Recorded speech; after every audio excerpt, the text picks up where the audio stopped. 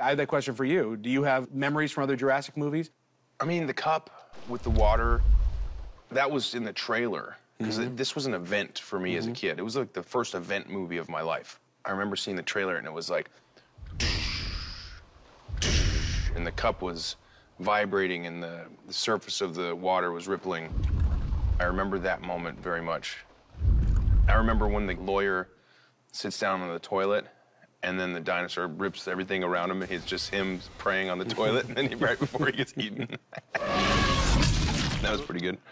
What do you think the key is to increasing suspense? How do you do that so that it doesn't seem contrived? I think you imagine yourself a child in that scenario every time around, and I think that, you know, the fear that you had when you were a kid, it wasn't rationalized by all the things you've learned about the safety precautions we have in place to protect us as humans. Yeah. And so I think if you imagine yourself an 8-year-old, whether, you know, you're in a freezer on the edge of a boat and a shark's trying to get you, I think the reaction that a child would give is going to be the most honest and real and elemental that you could possibly come up with. I directed the whole movie as a child. Really? Absolutely. That is interesting. You remember. Seriously, though. I really did. Like, I felt like the entire experience to be able to enter the world through the eyes of a child as we go to the park with these kids. And all the way down to your relationship with Bryce. I feel like it's the way that kids think adults talk to each other. Yeah. Yeah. What is that supposed to mean? It means I'm ready to go. Okay.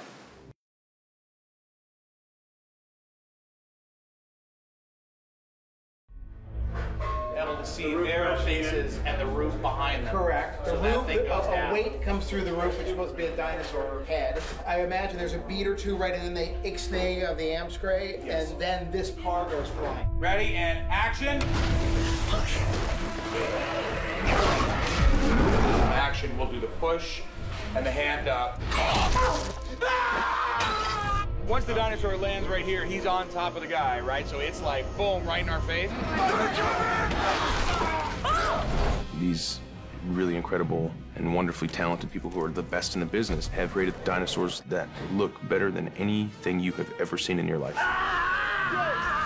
These dinosaurs have personality and life, and we created real characters with them. It's bigger than me. It's bigger than what we did. It's spectacular. The dinosaurs just look a lot more realistic than they ever had been before. What that adds up to for the audience is they're just a heck of a lot scarier.